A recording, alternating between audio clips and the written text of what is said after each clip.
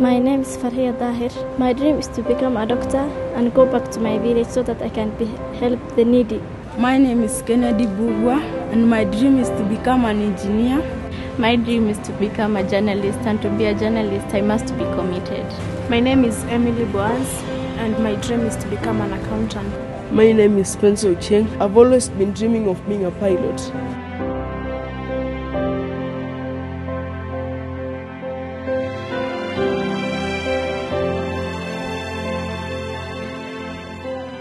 My name is Mary Mweru Nyambura. Completed school last year in Form 4 Starehe Girls Center. Half part of my life I've stayed as a street kid. My dream, I want to become a very great person. I learned about KCB sponsorship when I got to Starehe Girls Center. And this is a bank that has decided, well, yes, we are getting our profit. Let us invest in education. Let us assist these students who are bright, but they can't be able to pay for their school fees. The foundation was born in 2007.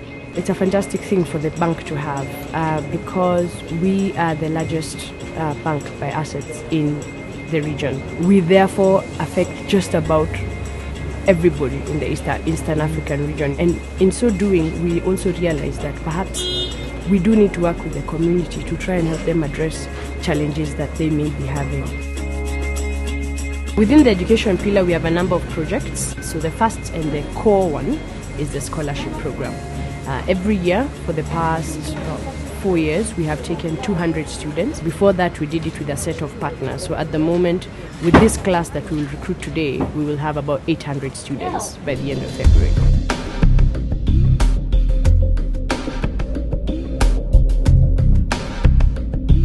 KCB is here today to do interviews for the awarding of scholarships for students who passed their KCP level. As you know, we look at for needy students, so we'll be assessing their documentation. Why do you think you deserve the scholarship more than any other person? I love mathematics and I know I can apply a lot of mathematics in engineering. My dream has always been to be a teacher, but I'll study harder to become a lecturer.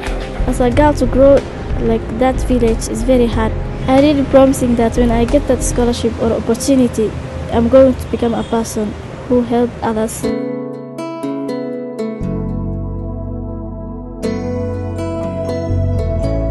This particular opportunity is about making someone's dream come true.